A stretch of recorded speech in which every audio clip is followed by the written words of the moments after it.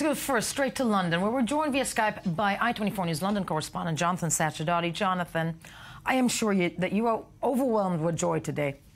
Good morning, Yael. Yes, an exciting day for the Queen and the entire nation. And the entire nation. Why no formal celebrations? Well, there was that big celebration for her actual anniversary. This is really a record, more of a sort of personal moment for the Queen, and it was expected that she would celebrate this privately. But in fact, due to popular demand, she's now going to give a short speech during part of her official duties today when she's travelling on that railway line, which is a newly built, longest railway line for some time in the country. So that's a sort of concession. But otherwise, the palace wishes to show that it's business as usual. And in fact, they've released an official picture of the Queen still hard at work for today, which was taken by Mary McCartney, the daughter of former Beatle Sir Paul McCartney. And the Daily Mail tells us very proudly that in it, this image that was taken in July, the Queen is wearing pink and white floral print day dress by designer Carl Ludwig, which was also worn by the monarch in Perth on the last day of her tour of Australia in 2011, and a pink sapphire brooch surrounded by diamonds. But importantly, yes. In that picture, she's still hard at work. She's there with her papers in the red box, which she receives every single day of the year except for Christmas. Wherever she is in the world, the Queen receives from government ministers, from her representatives in Commonwealth and foreign countries, information in the form of policy papers, cabinet documents, Foreign Office telegrams, a daily summary events in Parliament, letters and other state papers, which she has to read, sometimes sign and approve, and they want to show today for the Queen, the longest reigning ever Queen in this country, longest reigning monarch in this country, wow, is business as usual. Business as usual, and in pink, which I have to say, that's one thing I want to hand to your Queen, Jonathan, that I just love the fact that she has no problems wearing shocking pink or shocking green. But you are staying with us, Jonathan. Owen Harry, senior foreign affairs editor. Let's start seriously, okay? We always do.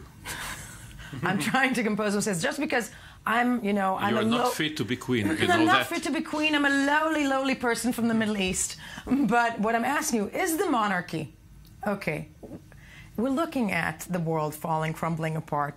The Queen of England. Why is there still a Queen? First of all, because it's there. Tackled you there. Yeah. No. Okay. Because first of all, it's there. If an institution works, and it does work for the British people, why change? First of all. And second, look at the world in another angle. Out of the 10 top countries in the Human Development Index of the UN, 7 are monarchies. Perhaps there's something there. Monarchies, but you know, it's pomp and circumstance. It's not like the Queen or and the kings of those countries have any form of decision. Yes, but she is still the commander of the army. You could argue that there could be at some point in time a clash of monarchy and parliament. It will not happen, exactly, because of the wisdom. But still, it works. It brings money. It brings money, and it brings tourists. It is part of what makes Britain, or England. It's part of what the people think about when they think about England. So it's there, and why change I'm American, and Americans, all they know about England is there lives the Queen. Yes. So yeah, in many ways. But asking you about her reign and her monarchy, very, very solid reigning monarch, Queen Elizabeth, isn't she? Yes. And she's a very smart lady. She was brought into it. She learned the trade, and it's something that you have to live 24/7, 365 days a year. And she grew up. That doesn't sound hard to me. Yeah, okay. It is. When you don't have a moment privacy, when you can't marry anybody you like, when you have to, when you can't curse and you can't laugh and you can't do anything, that doesn't stop Philip. Okay. Well, yeah, he's not the monarch. Yeah. Let's leave it apart for a moment. But it's still, she grew up in what was still the British Empire. During the 20s, when she was born, it was still 1/6 of the land of the earth was ruled by Britain. one way or another. Sun never set. The sun never set. And the British Empire crumbled, and there was a Second World War, and she joined the army, etc., etc. And, during all those prime ministers, including Winston Churchill, including Thatcher, including Blair, and including Cameron and Heath and what have you, and in all those years, she, in her small or bigger way, navigated the ship. She had her low moments, obviously, with the fire at the palace and, of course, the death of Princess Diana. But still today, she's got the support of, 80% of the population of Britain? Those are numbers that Obama or Netanyahu or anybody else outside Kim Jong-un would kill for. Maybe they need to start wearing pink, but it's a very, very valid point. By the way, I think the flip side of this, we don't really talk about it, is that Prince Charles, I think, is like the longest reigning heir to the throne. Yes. The longest wait. Jonathan, is that true? the case? Yes. Well, Prince Charles has certainly had a long wait, but the Queen shows no signs of ever abdicating. She made it very clear that when she took that vow to serve as the Queen, she meant it.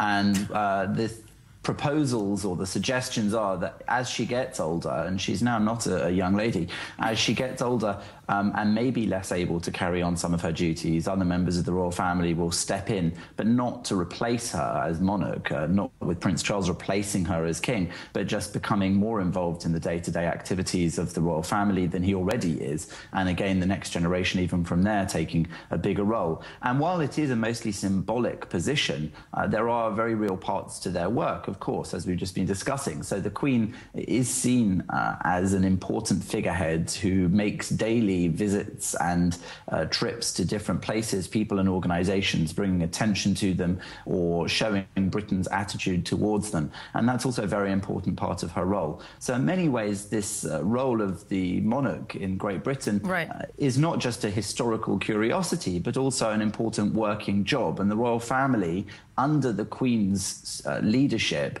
has in fact managed to stay very robustly quite high up in people's public opinion in Great Britain, despite certain controversies and I would say because they downturns. I would actually venture and theorize because they supply so much great fodder for gossip, shall I? Not only. To a certain extent, there is also the soap opera aspect of it. It sells tabloid newspapers and magazines. And recently there's even been discussion over photographs of the young babies of Prince William, because, you know, photographers have been taking them with long lenses, lying in wait in cars for hours and hours outside nursery schools, and things like that have caused, again, more controversy about child safety and child security. So absolutely, there are two sides to this coin, so to speak.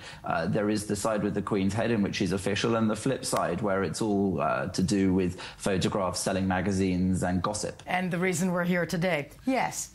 She is relevant. That's the point. She's Beatrix, who abdicated the throne, or even Juan Carlos of Spain, who abdicated in less favorable circumstances, they were, you know, part of a curiosity, especially Beatrix in Benelux and Scandinavia. They are not really there. The Queen of England still is. It's the personality, it's the institution, it's the history, all, you know, all those things that we think about, Richard the Lionheart and Henry VIII and what have you. By the way, no bloodline there. They are part of totally new, sort of new house. History, but still, they are part of that history, and they are still, Britain, the British feel, even the Republican, they are part of their lives, for better or worse. And one other thing, she's got some records still to follow. She is not there with Rama IX, Bhumibol of Thailand. He's got 7 years of her. She's seriously, more than her. More than her, wow. Yes. She's older by 1 year, but he came to power. He's in reign 7 years later, and okay. Then again, Louis XIV, the Sun King. We are talking 72 years there. So still, she's got something to go to. And I do not believe, well, if it's up to the British, Prince Charles will never be king. They'll jump a generation, but looking at their health, you're looking at their health. I mean, they'll be there forever. Exactly, Jonathan. Just really quickly, tell me, do you think Prince Charles? The line of succession goes how it goes. So if Prince Charles is still alive and the Queen does pass away, he will become king. And it's worth mentioning also that she's a woman, something that we haven't discussed much here. She may not have been chosen by merit, but her position as the head of state for so long as a powerful woman has, in some peculiar way, why inspired generations of women within the country to see that a woman can hold together the entire country in this way. No, very much so. And I want to tell you that I'm wearing pink today because I'm inspired by her. Sadly, we have very, very, very little time left, so we've got like a minute for the web review.